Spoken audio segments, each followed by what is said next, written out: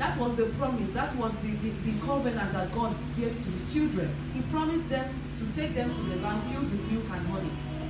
And Moses was not exempted. As a matter of fact, if we look at it from human context, Moses was supposed to be the first people who would even step foot into that place. But if you look at the story, you can see that once in a while, along the way, rather, you could see that Moses derailed. He allowed his state of mind. What state of mind? He allowed his vices, anger, temper, to what? To make him derail. And that gave him a huge consequence. Just that slight act that he did made him to lose the promised land. And that applies to a lot of people presently in this earth that we are living in.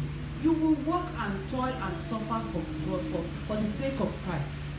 But there is just one thing that you will do that will mar everything that you have worked for. And that is how mysterious God works.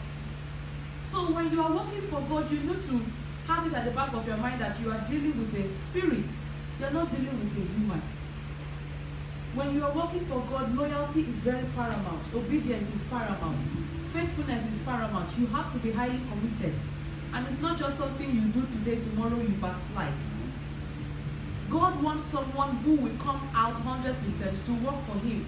Even while the person is inconvenient.